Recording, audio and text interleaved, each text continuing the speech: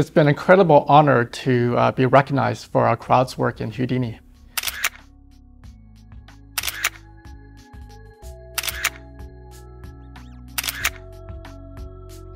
I'd describe crowd simulation technology as a set of tools for creating, animating, and simulating characters at a large scale.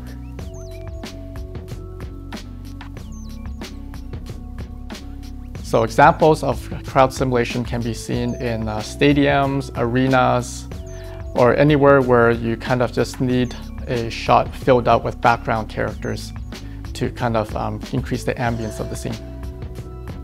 The first release of our crowd simulation tools was in Houdini 14, which was in 2015, and we started development about a year and a half before that.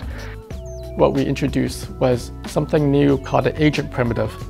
That was kind of like an intrinsic crowd character that had properties suited for crowd animation and simulation. So we introduced a tool set that allowed you to very easily create crowds with behavior, and also a very efficient preview of crowds in the viewport with native level of detail optimizations and whatnot. And also a very efficient pipe down to the renderer as well at render time.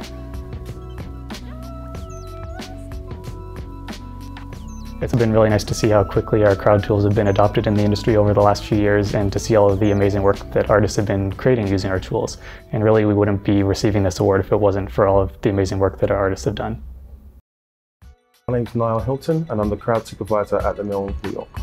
My name is Lous-Philippe Clavet, CG supervisor at Oblique FX. Out of the box, Houdini crowd tools are brilliant, and they're so tightly integrated into Houdini that anyone who's kind of vaguely familiar with Houdini can hit the ground running straight away.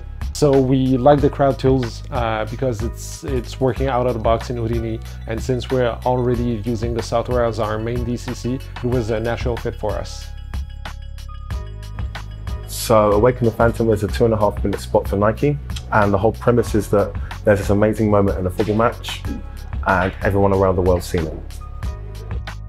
Given that there was only 2 of us working the crowd on the spot and we had 50+ shots to get out in a month and a half, agent creation, crowd blocking, shot production, crowd animation, and lighting and rendering all had to take place at once. The quality and sheer volume of work we got done, in addition to the technical challenges, with such a small team and such a tight deadline, is phenomenal. And it's been a big springboard for us to take on a lot more complex crowd work, which now is all being done in Houdini.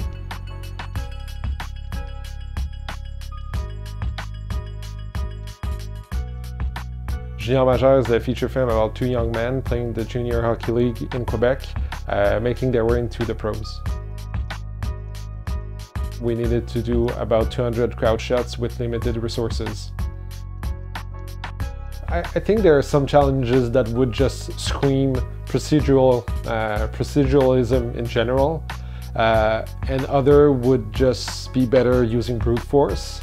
But when you're talking about arenas full of crowds reacting to what is going on the ice, if you're going to the brute force approach, you can't just animate every single character one by one. So proceduralism in this kind of work is just a no-brainer. What I love about the final product is that it's seamless. I mean, there are a lot of action shots, and a lot of the crowd is only in the background, but we didn't want to steer attention from the story, which revolves around the few young men playing hockey.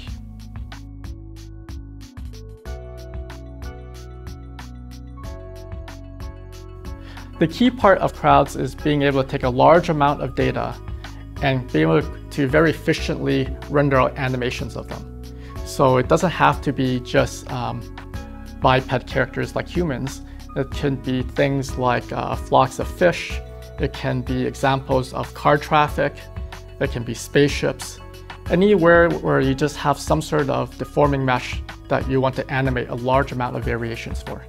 We've been continuing to improve the tool set with new features like ragdolls, fuzzy logic, more animation blending abilities, and so on. We love talking to artists and helping them out. And so the Emmy gives us just more and more continued motivation to create the best tools that we can.